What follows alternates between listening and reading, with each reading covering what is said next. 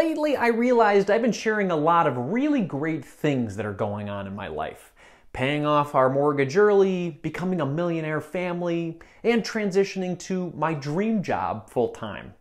While that news is fun to share and can be motivating for a lot of you watching this channel, I think it's also important to share some of my money mistakes as well. That's what the financial journey's all about, right? We're not always hitting big wins all the time. There are a lot of mistakes, but those mistakes can sometimes be the biggest lessons and help us learn a lot. And then there are the mistakes that just really suck and you don't learn anything from them at all. In this video, I'm gonna share 5 major money mistakes that I've made in my life. Hopefully, by sharing these money mistakes, it'll help you avoid them in the future. Hey everyone, this is Andy Hill from Marriage, Kids, and Money, a channel dedicated to helping you strengthen your family tree and live financially free. If you like what you hear today, please give me the YouTube triple thanks. That's hitting the like button, subscribing to the channel, and then leaving an awesome comment down below, maybe your favorite money mistake that I made.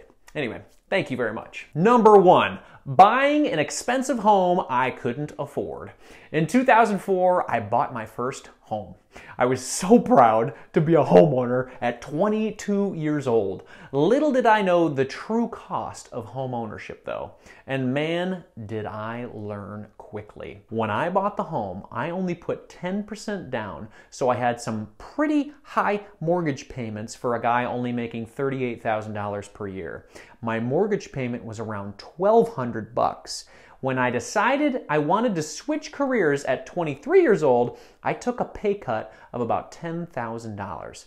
Now, I was only making $28,000 per year. Obviously, I didn't think clearly about my mortgage payment when I made that decision. This uneducated money decision left me with a mortgage payment of around 50% of my monthly income.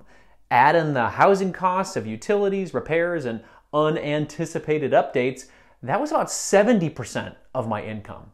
When all was said and done, I had about 30% of my tiny income to eat, watch Netflix, this is when they were sending the DVDs in the mail, and get a few beers with my friends, maybe. Number 2, leasing a luxury car when I am already in debt.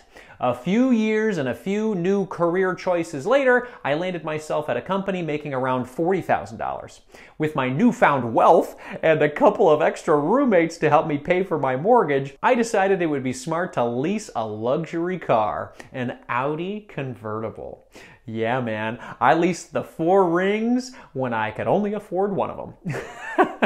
I had no business leasing a luxury car because I was in student debt and in debt to my home equity line of credit as well.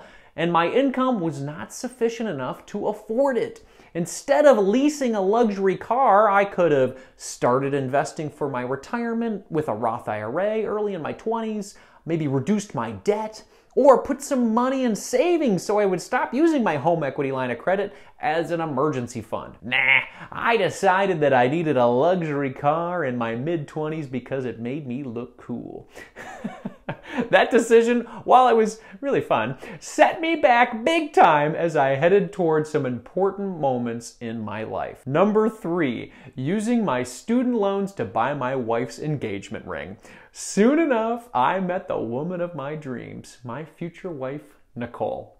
And I wanted her to be my wife right away, but I had no money for the ring. Do you know why I had no money for the ring, everybody? Well, I bought a house I couldn't afford.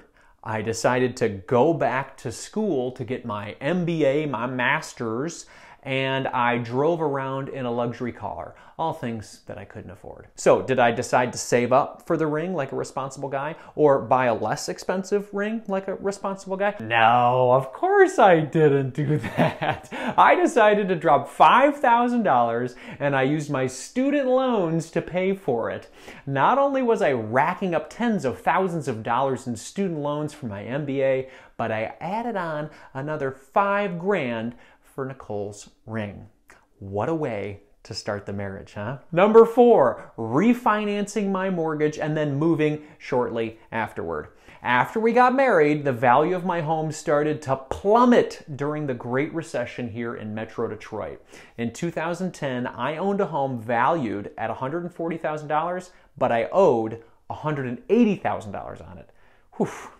That's when I had a lovely negative net worth. Fortunately, when 2012 rolled around, the value had risen enough to a point where I owed less on it than it was worth. But the money mistake guy was back for more money mistakes. Oh yeah. I decided it was smart to refinance my mortgage so I could lock in a rate of 5%. At the time, I had an adjustable rate mortgage and my rate had dropped down to 2.71% because the LIBOR rate continued to go down at the time. I didn't understand anything about this LIBOR rate or anything that was happening really. It just felt uneasy to me to have an adjustable rate mortgage because it might adjust upward someday. So I refinanced. We ended up losing out on about $13,000 through lost interest payments and refinancing fees. This was a really dumb move. Also, to make matters worse, we decided to sell the home just a year later. It made no sense for us to refinance our mortgage when we were planning to move that soon. This was wasted money. Number 5, having blind faith in my financial advisor. Around this same time, I connected with an investment broker who was going to help us with our investments and our retirement plan. At this point, we were both making some pretty good money as a couple and we needed someone to help us invest it. My blind faith in this individual was a big mistake. At one point, we had saved up $100,000 and we asked him where we should put it if we were considering buying a new home in the next couple of years. He suggested putting it in bond funds because they were a safe investment instead of the stock market. What I didn't understand was that there was a front load fee that dropped our investment balance immediately.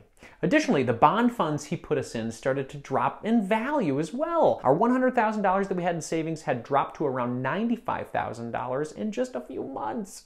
I should have known not to put any money in the stock market or bond market if I wanted it back in less than 5 years.